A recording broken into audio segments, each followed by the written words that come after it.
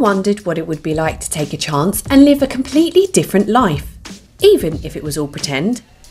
Now, for most of us, that would just be a dream.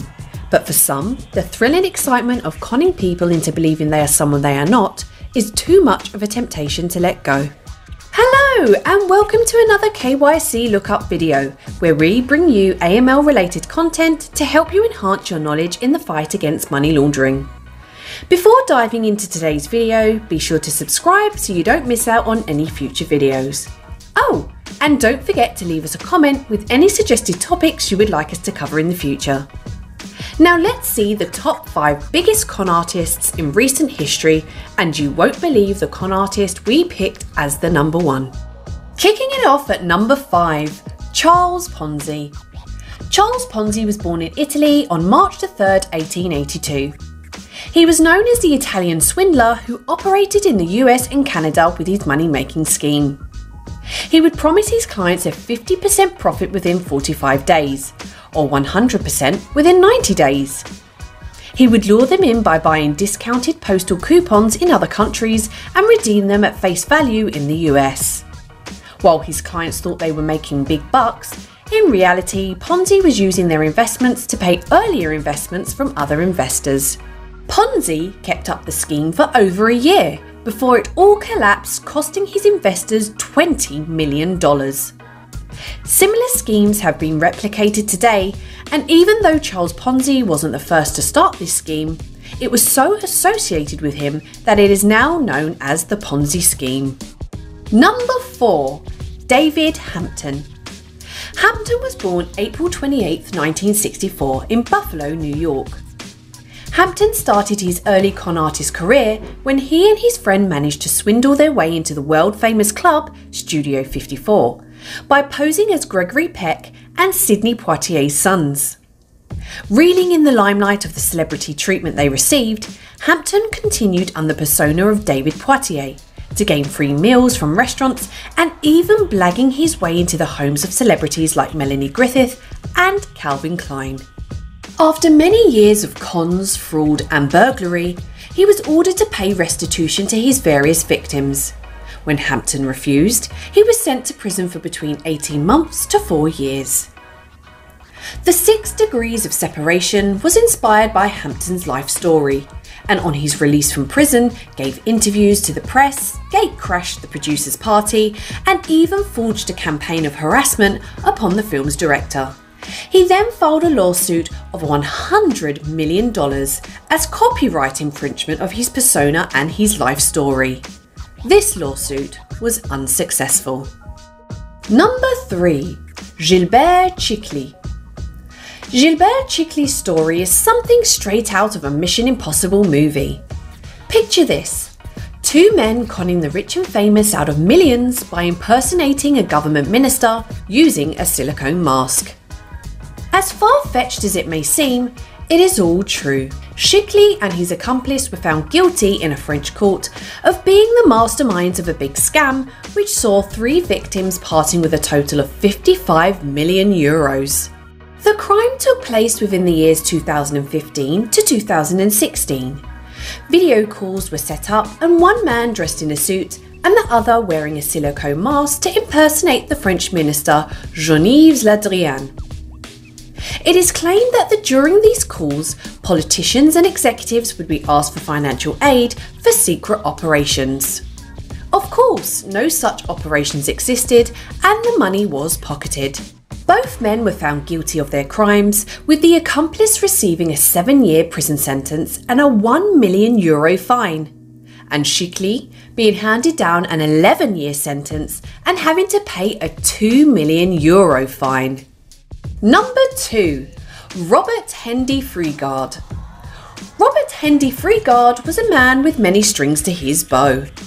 Born in the UK in 1971, he was known to be a barman, car salesman, conman, and his biggest role was impersonating an MI5 agent.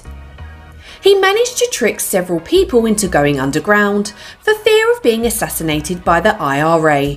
Freegard met many of his victims in the bars and car dealerships where he worked.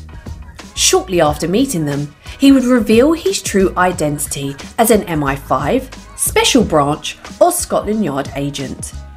In a bid to seduce them, he would feed them with tales of his operations and missions.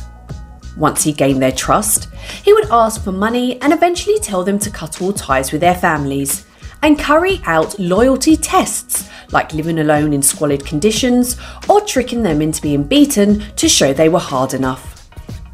As strange as this tale might be, it became even more cruel when he befriends one man and two women, eventually leading the quartet to travel up and down the UK, living in fear of being caught and killed by the IRA. One woman became his lover and over time gave birth to two daughters. When the man's family becomes suspicious, after thousands of pounds have been handed over to Freegard, the tale unravels and his true identity came to light. Freegard was sentenced to life in prison in 2005 on 2 counts of kidnapping, 10 of theft and 8 for deception.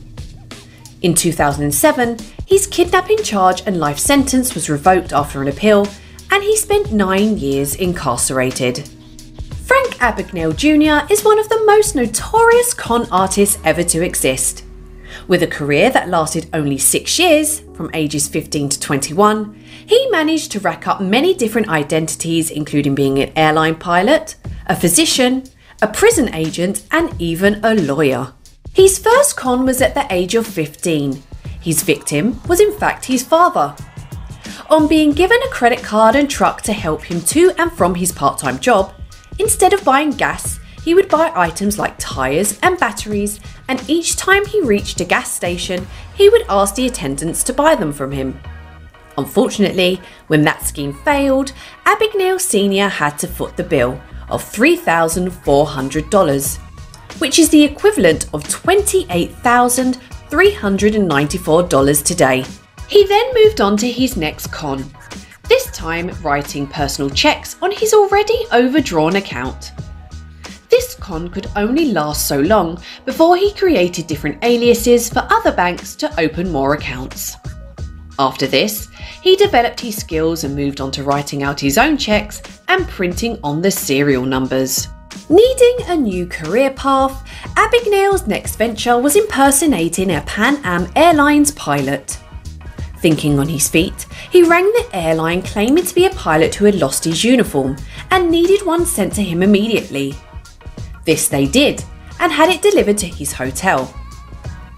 As he was starting to go grey early as a teenager, he used this to his advantage and with a fake Federal Aviation Administration pilot licence took to the skies, fully taking advantage of the free food and accommodation that came along with the job.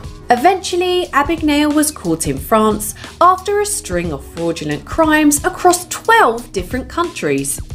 He was sentenced to 1 year in prison, for which he only served 6 months. 6 months in a Swedish prison and 4 years in the US, before he was released and offered a job as the country's security consultant. Basking in the awe of such an incredible life, a film was made with Leonardo DiCaprio playing Abagnale and Tom Hanks playing the FBI agent on the case in Catch Me If You Can. Other con artists who didn't make the list but were still notorious in their time were Stephen J. Russell, Susanna Mildred Hill, and Ho Lo. So, there you have it, the top 5 biggest con artists in recent history.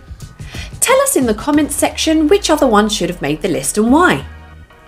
Thank you for watching the video, and if you made it this far, don't forget to like and subscribe to watch more amazing videos.